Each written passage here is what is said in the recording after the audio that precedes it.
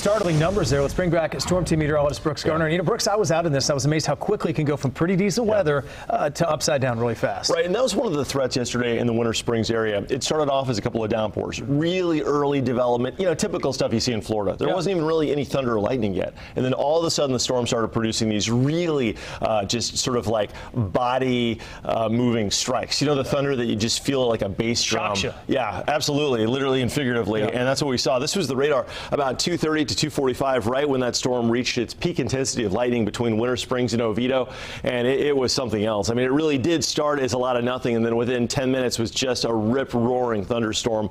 And this is the problem with the lightning, and this may seem like review, but it's something to be reminded of. And I was personally reminded of the dangers of lightning last week when I almost got hit by lightning. I was out in the backyard, and it was the same kind of thing where there was a little bit of rain, but there was no lightning yet until the one strike that happened to hit within 100 feet of where I was. It was just dumb luck. I was that close to it that I didn't get hit. But just remember, lightning strikes the tallest object. You do not want to seek shelter under a tree.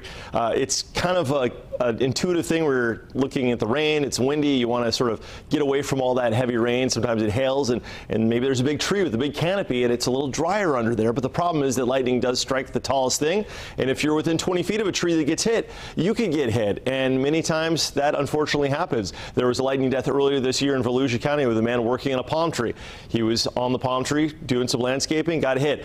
Two girls in Merritt Island, both teenagers, were hit by lightning from a side strike that hit a palm tree they were just walking under. It wasn't even raining where they were.